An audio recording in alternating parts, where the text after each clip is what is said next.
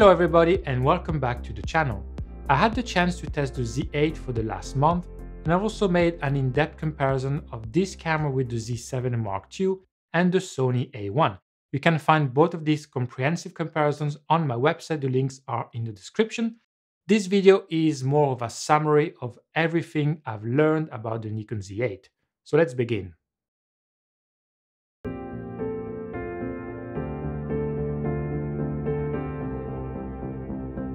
The Z8 is larger than most mirrorless cameras in this category. To be honest, it immediately reminded me of my old Nikon D700 DSLR. I realize not everybody will appreciate the larger body design, but what I can tell you is that when you use large lenses, the comfort with the Z8 goes to another level. You can see here the extra room my fingers have compared to the Z7 Mark II and the Sony A1. With the latter, I need to squeeze my fingers more, and it can become uncomfortable after a while. Of course, the Z8 has weather resistance and feels very well built. I've only used the camera for 3 weeks and I haven't had any issues with it. However, it's important to mention that Nikon has issued 2 official recalls for the Z8, one related to the mount and another concerning the strap's eyelets. I'll leave a link in the description where you can find more information about these recalls and check if your Z8 is affected or not. The ergonomics are fantastic and the camera is very enjoyable to use. There's a good amount of customization available, along with a handy LCD screen at the top, a convenient photo-video switch, and a multitude of buttons around the body. What's even better is that many of these buttons are back illuminated. In terms of connectivity, here's what you get with the Z8. It's interesting to note that there are 2 USB-C ports, one for quick file transfer and a second one for power delivery. Additionally, you can use 2 memory cards. The first one can be a CF Express Type B or XQD card, and the second one can be a SD UHS-2 card. One thing to know with the Z8 is that you cannot back up video on the second card. It won't record in relay either, meaning it won't switch automatically to the second slot when the first is full. That is just for video though. Battery life is very good. 2 hours at the Red Kite feeding station allowed me to capture almost 6,000 images and various 8K 60p and 4K 120p video clips, and the battery was at 51% when I left. Nikon included the same viewfinder in the Z8 as found on the flagship Z9. The specs may not be impressive for a camera in 2023, but they are consistent, and what I mean is that, for example, the resolution remains the same regardless of the frame rate you select. The viewfinder can reproduce excellent brightness and tonal range, and it's comfortable for those wearing glasses. At the rear, the Nikon features a large LCD screen with excellent resolution and a 4-axis articulation that allows you to tilt it up when walking in a vertical orientation. The monitor is also touch sensitive, allowing you to perform various functions, including navigating the menu.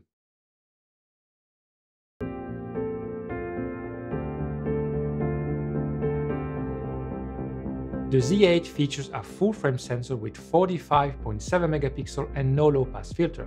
It shares the same resolution as the Z7 Mark II, and I can tell you right away that the image quality is identical between the 2 Nikon cameras.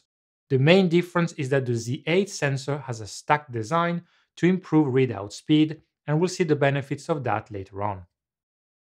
In this chapter, I'll show you how the Z8 compares to the Sony A1, which also has a full-frame stacked sensor, no low-pass filter, but sports 50.1 megapixel and a BSI design. First, we have the sharpness test using each brand's respective Pro Standard zoom lenses. Needless to say, they both meet expectations. If we enlarge these images significantly, we can notice slightly more moire on the Z8. Next, we have the dynamic range, and my test shows very similar results when it comes to shadow recovery. With a severe adjustment of 4 stops, the A1 shows a bit more noise, especially on the blue coat, whereas the Z8 exhibits a slight color cast, but overall the results look pretty good. However, when it comes to highlights recovery capabilities, The A1 has a clear advantage and preserves more information outside the window. The ISO range is slightly different, with the Z8 starting with a lower base value. Both cameras perform well up to 1600 ISO with a minimum amount of noise. The images also look good at 3200 and 6400 ISO, beyond which noise becomes more pronounced.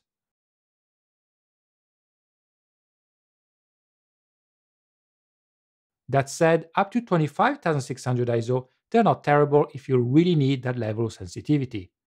The higher extended values are less appealing as expected.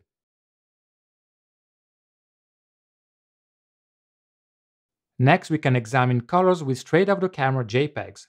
Starting with a landscape scene, the Z8 produces an overall warmer look but loses some of the blue tones into water, which makes it appear slightly less realistic to my eyes.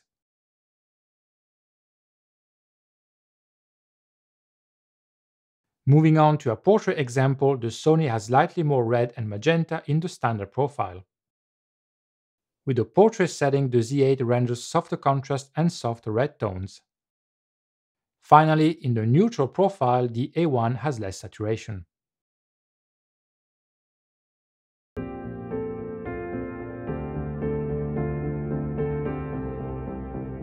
The Nikon Z8 is shutterless, and what I mean by that is that there are no mechanical curtains opening and closing in front of the sensor when taking pictures. The camera works with the electronic shutter exclusively, just like the flagship Z9. The only mechanical curtain you will find inside the Nikon is a sensor shield, which comes down when you turn off the camera to protect the sensor when changing lenses.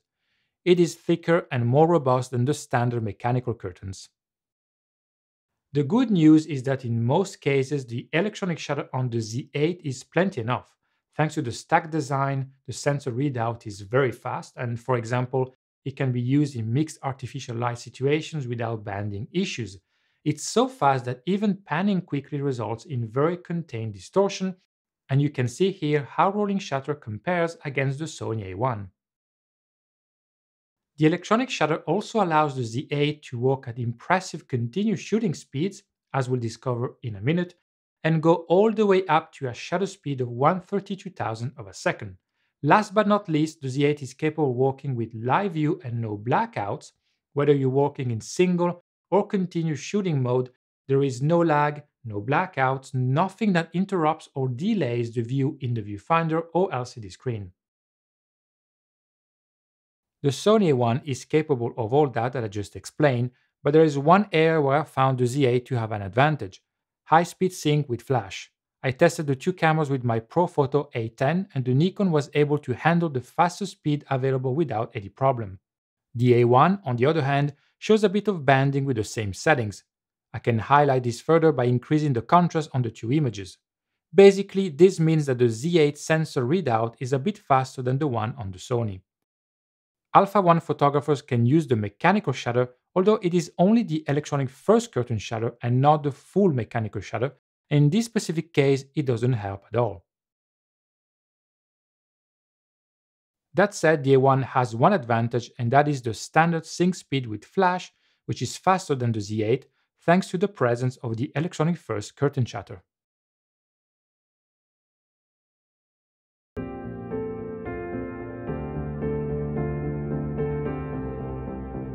We've mentioned speed quite a lot already, so let's talk about continuous shooting. The Z8 can go up to 120 frames per second, but the different speeds available come with a few limitations concerning either the image file, the resolution, and or the sensor area.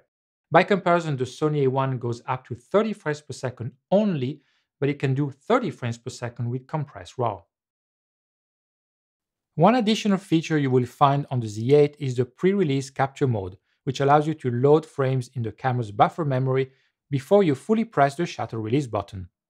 It is very useful when you're waiting for an action or a movement that is difficult to anticipate.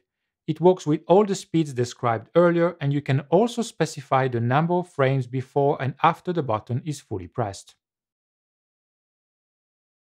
Next, we have the buffer test. As expected, the results are better when using a CF Express card. The Z8 can work at 20 frames per second for almost 4 seconds using lossless compressed RAW. The performance improves when choosing high efficiency RAW, and with JPEGs at 20 frames per second, the camera doesn't slow down. At 30 frames per second and above, the buffer is pretty good, but then the Z8 stops entirely rather than continuing at a slower pace.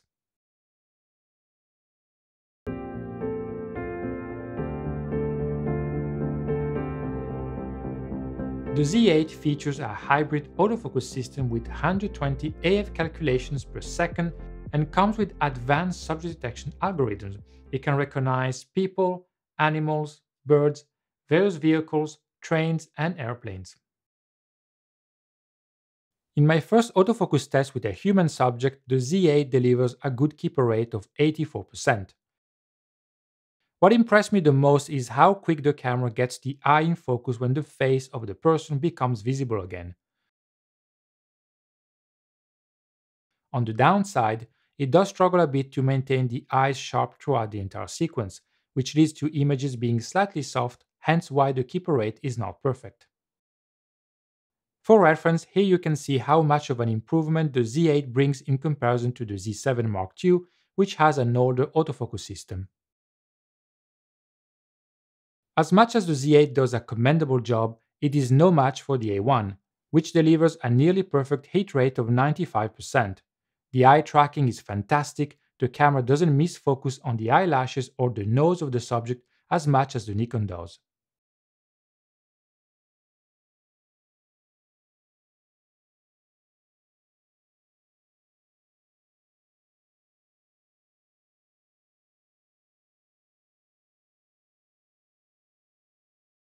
The second test is in poor light conditions, and the aim here is to push the performance to the limit.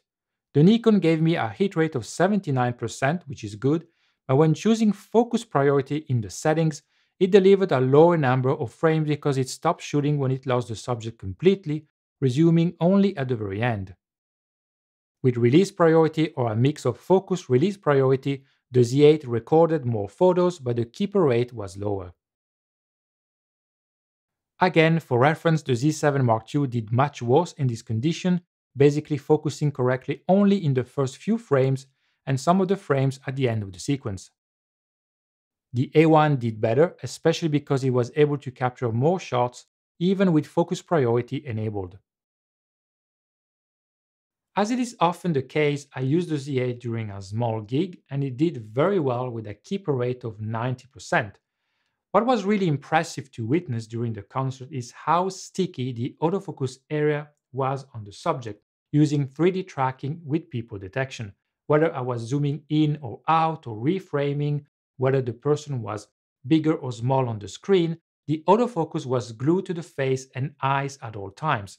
The performance is very consistent, and only the occasional lack of focus precision stopped the Z8 from being perfect.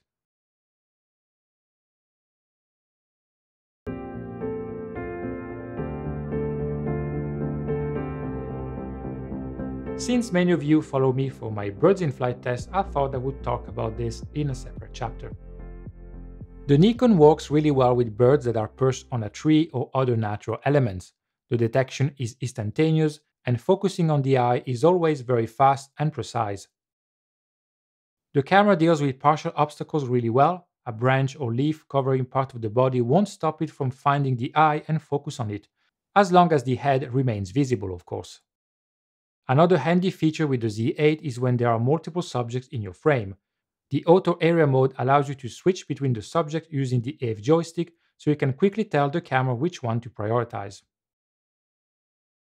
Then we have birds in flight, as usual at the right kite feeding stations, where I test various combinations of settings to find the optimal setup. You can read more about this in my dedicated article on the website, the link is below. The Z8 best autofocus score came at 96%, which is the same I achieved with the Z9, and only 2 points short of the Sony A1, which remains to this day the best camera I've tested in this specific scenario.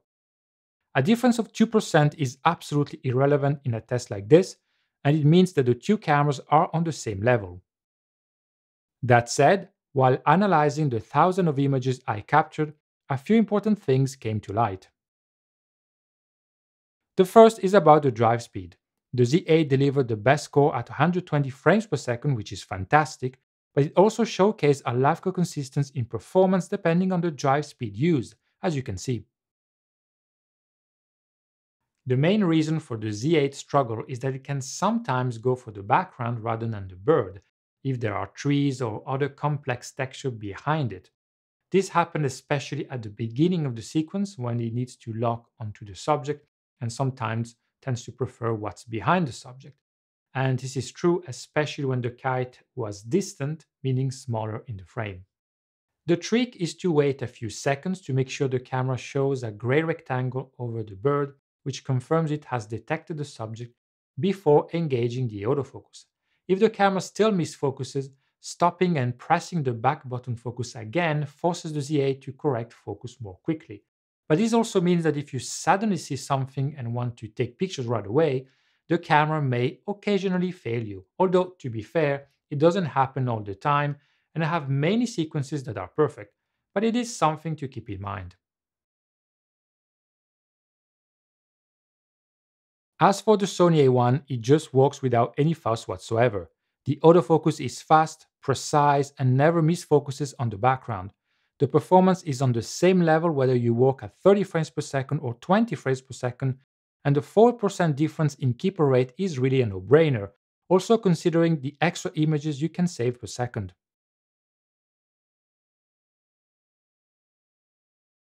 But perhaps the real surprise in this ranking is the Z7 Mark II, which shows that despite being part of an older generation, the autofocus is far from terrible. The important thing with the Z7 Mark II is to choose the right settings, most importantly the 5.5 frames per second drive speed and the wide area mode without animal detection because the camera can recognize birds anyway. Obviously, the continuous shooting speed is much lower than the other cameras, but for occasional outings in nature reserves, the Z7 II can do pretty well.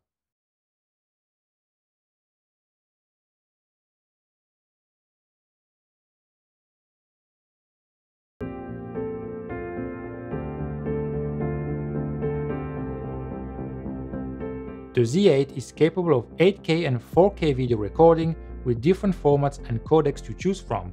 As you can see, there is a lot of stuff. The quality in 8K is fantastic, very detailed, perhaps a bit too sharp with the standard profile, but you can adjust settings in camera or record with the N-Log profile, which delivers a more natural result. In 4K 120p, the Nikon line skips, which means it doesn't use all the pixels and you lose more fine details compared to, for example, the Sony A1, which uses the pixel binning method instead. Note that the Sony applies a slight sensor crop when recording 4K 100 or 120p. In 4K 60p and 30p, the Z8 can record with oversampling, which gives you the best quality, and in this specific case, it looks better than the Sony A1, which still uses the pixel binning solution. To record the best latitude from the sensor, you can use N-Log on the Z8, which is pretty good, but when compared to the A1 again, the Sony is stronger in the highlights. One nice feature about the Z8 is that you can record a RAW video internally. You have NRAW, which is actually your only option if you want 8K 50 or 60p. In 4K 60p and below, you can also record in ProRes RAW. Note that with NRAW, the in-camera lens distortion correction is disabled. You'll need a fast CF Express Type B card to record RAW video, and what's interesting is that out of the two cards I had with me, only the Lexar Professional Diamond worked with NRAW. With the SanDisk Extreme Pro, the camera stopped after a few seconds. Next, we have a comparison at high ISO, and overall the A1 displays a bit more noise. To the Nikon's aid is the fact that you can set the noise reduction to 3 levels, unlike the Sony, and the standard setting does help.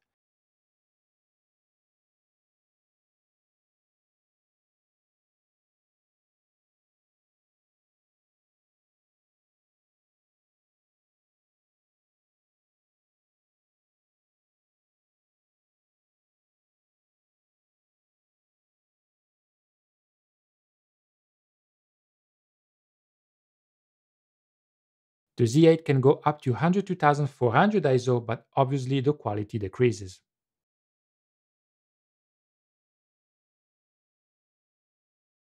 The autofocus works well on the Z8, but there are a few differences to point out. With subject detection and eye tracking for humans, the camera is flawless in 8K just like the Sony A1 is, but the Z8 struggles a bit more in 4K 120p compared to the E-mount model.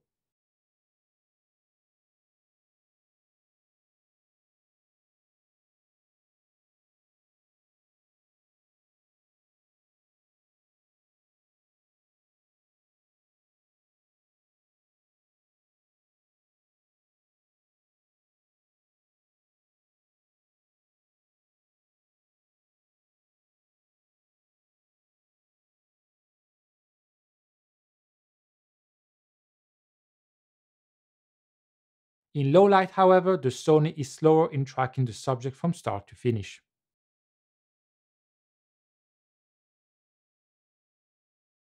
Rolling shutter is not as impressive as with photos, but remains class-leading nonetheless. The A1 exhibits slightly more distortion when panning very quickly, but it's a small difference.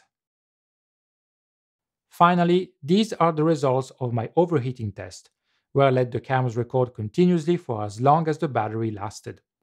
In 4K 25p, neither encountered any problem. In 8K 25p, the Z8 managed about 105 minutes. A warning appeared after the first 25 minutes, and it was about the card becoming hot. A further 27 minutes later, temperature warning appeared, but the camera didn't stop.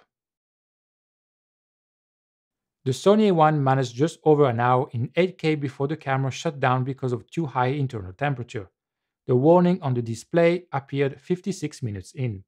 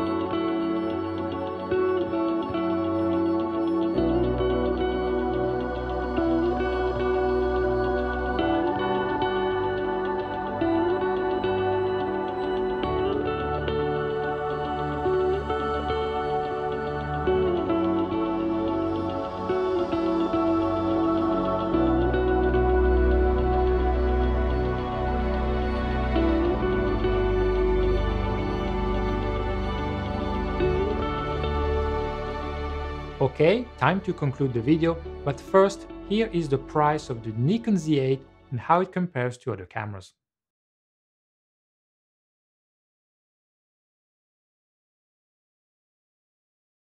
I also wanted to mention image stabilization briefly. So photos taken handheld at half a second or even 1 second of shutter speed are possible, although you better take multiple shots to ensure you get at least one image that is sharp. For video, sensor stabilization alone is disappointing when walking. The result improves if you activate electronic stabilization, but the footage is ruined by a large amount of unpleasant motion blur. Okay, so now the conclusion. The Z8 is a smaller, more affordable version of the flagship Z9, and what I like about these two cameras is that they show just how big of a step Nikon has made to come back at the front of the game and play on an even field with Sony and Canon. And this is my personal opinion, of course, but I really think the Z8 is one of the best mirrorless cameras ever made, one of the best I ever tested for sure. The ergonomics are second to none. The autofocus is now a serious feature to talk about. The image quality is excellent. The drive speed is stunning. And then you have the impressive video performance. It's not perfect, of course. For example, I find the menu organization a bit confusing at times, and there are a few other flaws or features that are missing, but I think most of the negatives are small things you can live with. And I've mentioned the Sony A1 quite a lot in this video, and one area where the Sony remains king is autofocus. The speed, the precision, the keeper rate is just flawless, really, especially for photography. Another advantage with Nikon are firmware updates, and this is an area where Sony has a bad track record at the moment. Nikon has done a great job with the first generation Z6 and Z7, and a superb job with the Z9. I hope they'll continue with the Z8 as well. For example, Nikon recently implemented the high resolution shot for the first time on the ZF, so I hope they will bring that function to the Z8 later on. All right, that's it then. Thank you very much for watching, as always. If you're interested, you can subscribe to my newsletter. The link is available in the description.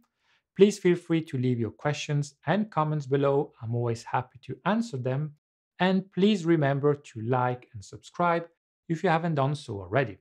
Until next time, take care and goodbye.